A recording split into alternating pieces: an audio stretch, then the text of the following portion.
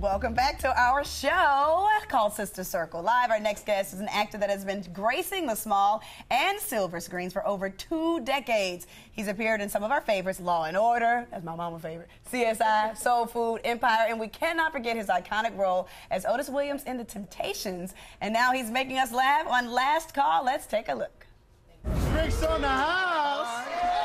Darius is a retired football player. He's done very, very well for himself. He likes to live life to the fullest, have a great time. How do I look? Below average. Like you love life. You know, he's a people's person. He's a ladies' person. Who is this, and why is she at my table? Baby. Baby. Baby. Please welcome NAACP Image Award-winning actor Malik Whitfield. Yes!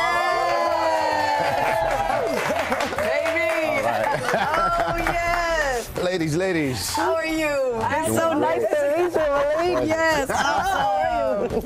That's a pleasure. Yes, Thank you for having me. Thank you for having me. Yes, indeed. Okay. We're just gonna go in your personal. We're just gonna start off right real quick. Yes. Well, you know, my sister was in the Last Call. Hey, TVOne. Yes. So, your character is Darius Knight. He owns a comedy club. Yes. Tell us about Darius. Well, he owns a bar, and part of the section of the bar, he got to get a little crafty to try and make some money. Yeah. And switched it up so they can have comedy clubs, and a bunch of wonderful comedians come through, grace the stage, and also help us pay the bills. Yes, yes. Yeah. And so you've done a lot of stand-up in your time. Yeah. How has that prepared you, and do you embrace comedic roles? I do. You know, I look at them a lot different from a lot of my dramatic roles.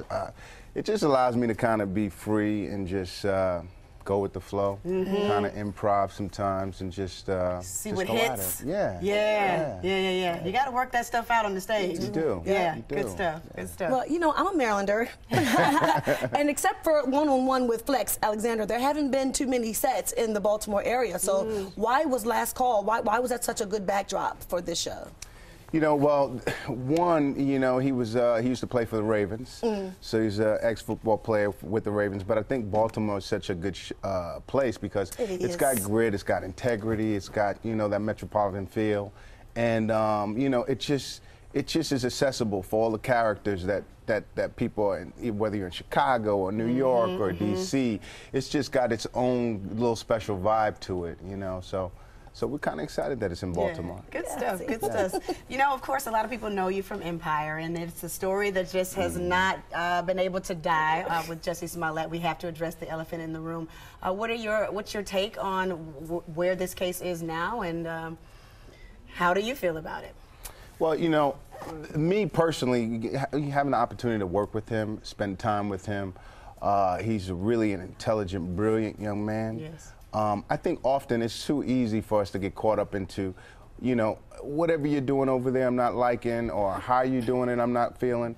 But when it comes to what we're going through overall in our personal and our business life, we have to have people that really support us on another level. So initially, even when things came out, it was like, you know what, if this is going on, obviously we need support and we need help, you know, and so whatever the circumstances are, I don't think a lot of people realize how brilliant he is, not just as a singer and a actor, but also as a director. So he was doing multiple different things in different facets that are really, really challenging. Right. So to see that he's not being prosecuted, I'm actually relieved of that. Okay. You know, because people get real focused on so many different things, and people get excited about watching Iron Man, but you forget that Robert Downey Jr. was waking up in people's bedrooms, going through their windows. You know, so it really, really does cause for catharsis of healing when we see people get to go through the dark times and also make it through. Yeah, Yes. yeah, good. That's good. Yeah, Very well stated. Let's talk about making it through. We're going to talk about you for a second. So you're originally from New York. From the BX. So how does a young man from the Bronx become this multifaceted actor that we see today? I would like to say it's an accident, but I really think it's about people who've taken the time, really not just invest in me, but invest love, truth, some direction, and care. Yeah. And I got that at a real early age, especially from a teacher who could see. I was just, I was kind of, running around the Bronx. And in the 80s, in the early 80s, the Bronx was really kind of like half burnt down. It was, the Fort Apache of a hard life. So to go through that and have someone step up, as so many of our young kids need and our young ladies need, yes, the care. Yeah. And saying, hey, you know what, you don't have to go be doing this, you don't have to do that. And what are our options? Right. Yes. And so now, even when we look at our school systems and they're taking away so much of our creative arts, we were saying, well, what are our kids going to focus on to have a positive outlet? Yes. So I had a teacher who introduced me to acting. I didn't have any clue about acting, wasn't interested in acting. I knew I liked to watch Different Strokes from time to time on the TV, And so to have that become a reality, and also to see the students that she was working with to get them to college, yes, and come back, not just leave to go to college, but come back and work with the younger kids. Yes.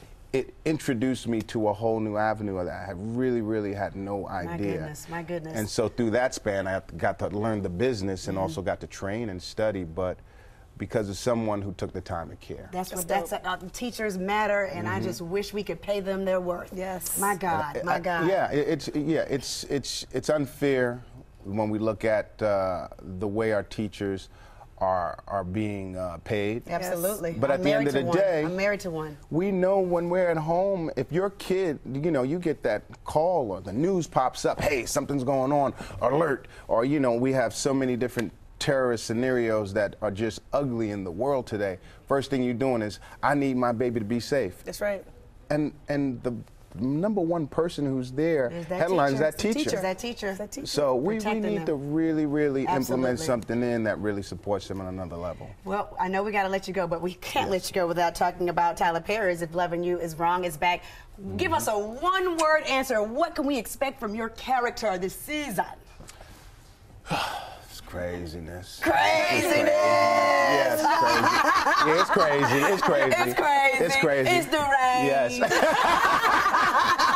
Thank you, Malik. Yes, it has been an absolute pleasure to sit here and Yes. interview you today, and continued success on everything. Thank you. And we have April 1st. We're running all 12 episodes of Last Call, so nice. it leads us up to our finale. Oh, good. And then every Tuesday night, You're on everywhere. OWN, Yeah. with Tyler. Absolutely. Well, that's So great. Do you think, man? High Thank five. you. Yes. Me too. Yes. Thank you so much. Make sure to catch Malik in the season finale of Last Call, which he mentioned next week on Bounce.